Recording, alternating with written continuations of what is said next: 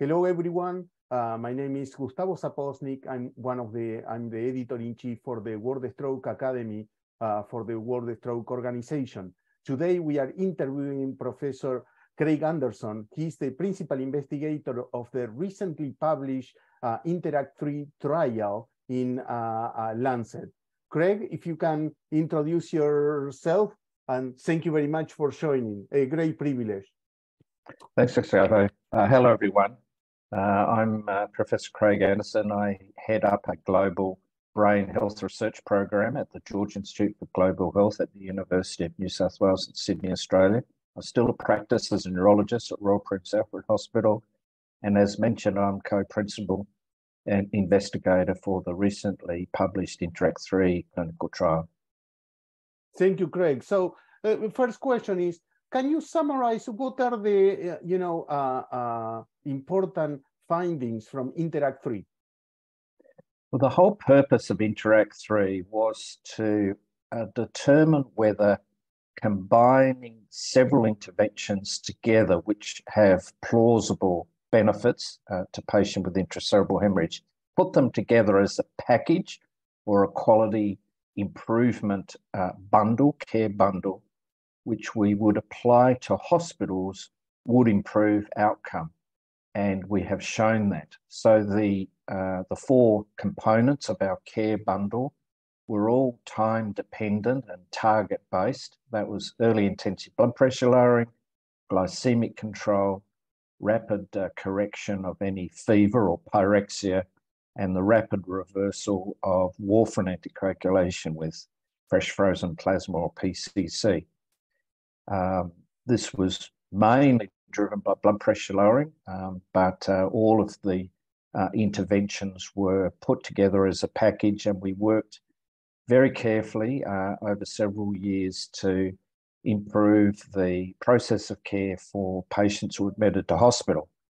So conventionally, you do a clinical trial, you'd randomized individual patients, but with our clinical trial, which the design we used is called stepped wedge cluster randomized clinical trials. We randomize hospitals.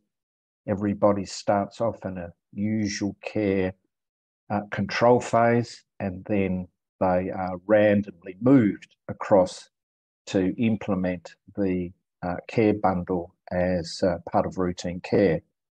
The advantage of this design is that you are testing an implementation, and you can avoid a lot of the selection bias or the cherry picking to put patients into the trial by including everybody who comes through the hospital during the implementation phase or in all phases of the study.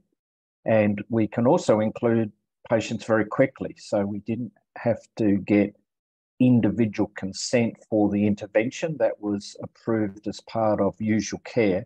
We just got the intervention for the follow-up. So it gave us a lot of advantages. And so the powerful message behind this is that if you change systems of care with protocols and active management for intracerebral hemorrhage, you can improve outcomes for this very serious form of stroke.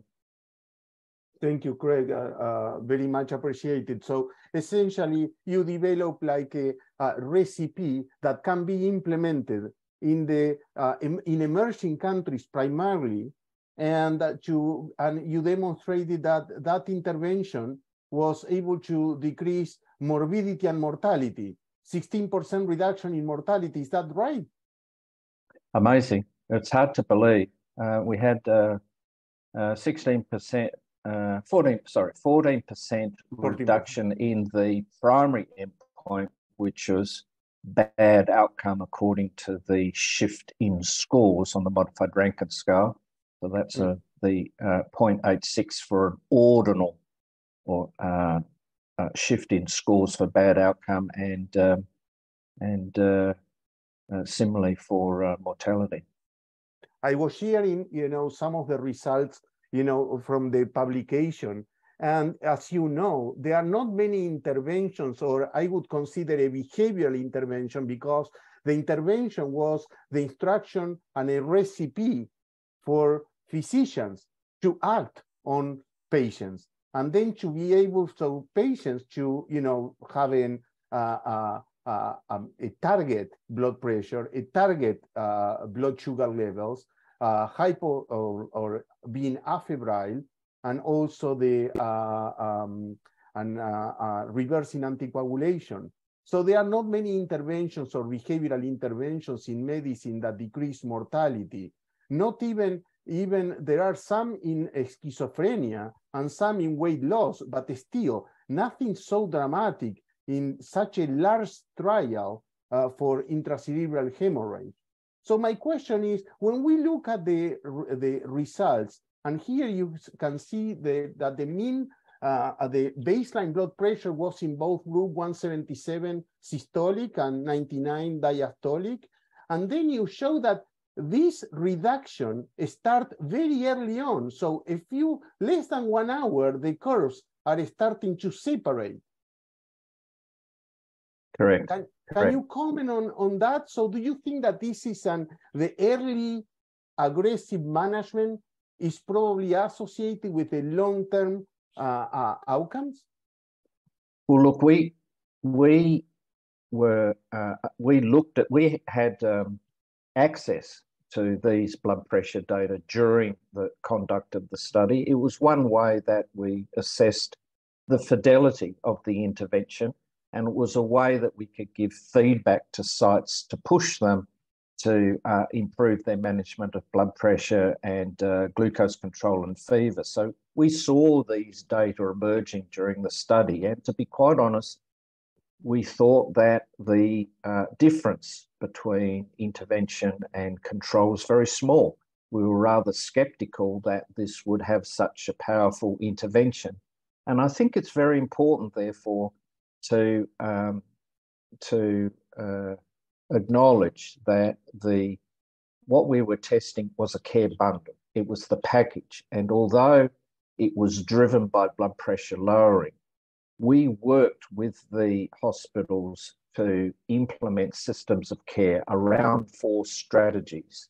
And so the interpretation is that bundling things together is better than single interventions for intracerebral hemorrhage, and having organized systems and what that does in terms of the interaction and behaviors between nursing staff and doctors and the patients, their discharge planning.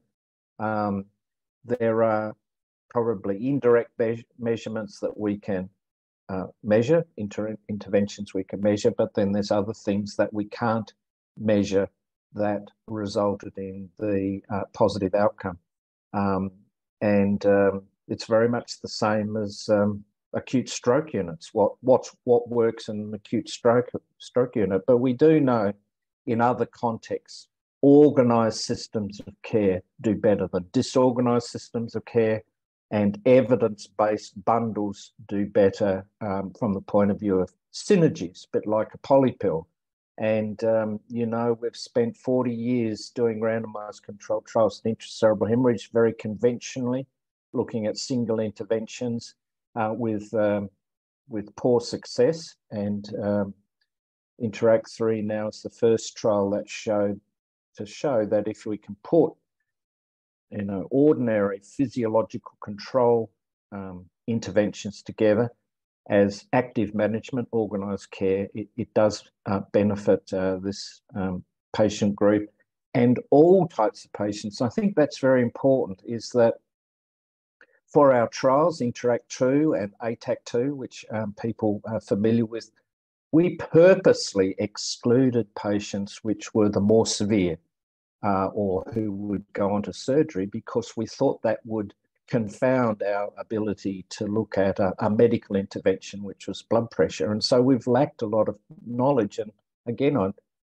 have to declare to you that I never thought that blood pressure lowering would be powerful enough to give a benefit in people who have a big intracerebral hemorrhage. But we showed in our trial that it's all types of patients who benefit, and perhaps the more severe ones, including those for surgery, benefit more. So I think Interact3 is it's a system of care that we should apply to all of our patients. It's not just choosing particular patients where we think there may be more benefits than others. This is background care that should be applied routinely in our patients. And this appears to be a very non-expensive intervention. Is that right? I don't know. Do you have costing data or? Yeah, we've collected the costing data. It will take us several months to look at that analysis. The informal feedback, because that was another unique aspect of our study. We did a process evaluation during the course of our study, again, trying to understand the barriers to implementing the care bundle and working with the hospital staff to overcome those barriers, like a conventional implementation study, trying to ensure that we can successfully get the intervention in the hospitals. And the feedback we had there was in very low resource settings, the insulin pumps are quite expensive.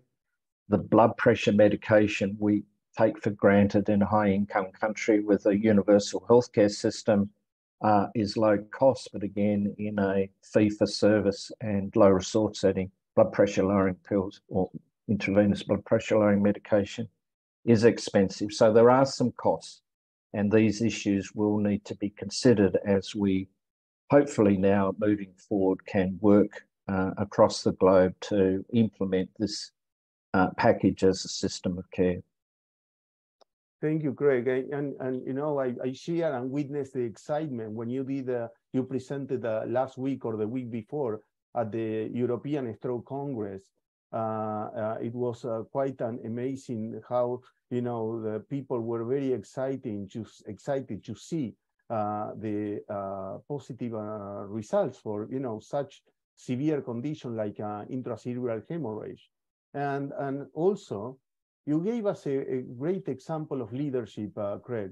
You know, you acknowledge everyone, you know, who were the investigators, the site investigators or country investigators who were also, you know, with you. And I think that that recognition reveals some generosity when you are, you know, doing research. So, and I like to thank you very much for that experience, actually. Yeah, thanks very much, Gustavo. Look, you know, I had the opportunity to present the results, but these studies, international randomized controlled trials, and particularly INTERACT-3, it was an enormous team effort. We had many challenges along the way.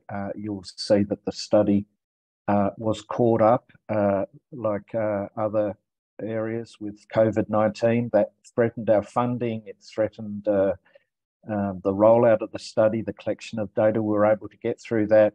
We had seed funding from collaborators in China, which were able to leverage international funding from the UK government. So this was an enormous team effort, and I'm very grateful for the commitment over several years to make this study a reality.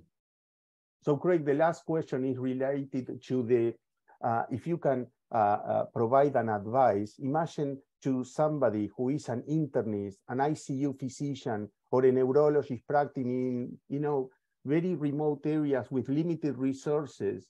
What would be your advice, and what's your vision moving forward in the next 5 years or 10? Well, I think we've all encountered, clinicians in the field have all encountered the situation where the diagnosis of intracerebral hemorrhage has been made in a patient, the white spot of blood on a CT scan. There's a fluster of activity as to whether we should call the neurosurgeon. And in my healthcare environment, the neurosurgeons are very reluctant to intervene, only in the very severe patients with an opinion of a good outcome. And then all the activity drops off, and there does seem to be less urgency for intracerebral hemorrhage than we have now for acute ischemic stroke. So I think we've shown now that active management interventions to manage physiological control, and hopefully we'll have other interventions that we can add in a more coordinated system of care from the emergency department, interaction with neurosurgeons, critical care people, and neurologists on the ward with a uniform and agreed systems of care. Thank you very much, Craig. Very much appreciated. So the take-home message is, if I'm on call tonight and I see somebody with an intracerebral hemorrhage, I should apply promptly the whole package, lower the blood pressure, lower the glucose, and trying to keep the patient with no fever, and also revert the anticoagulation if that's required. That's right. That's right. We have still more work to do, but now we've got a foundation in which we can move forward with a new attitude towards intracerebral hemorrhage. Thank you very much, Craig, and very proud of your work, and congrats. Thank you very much. Goodbye.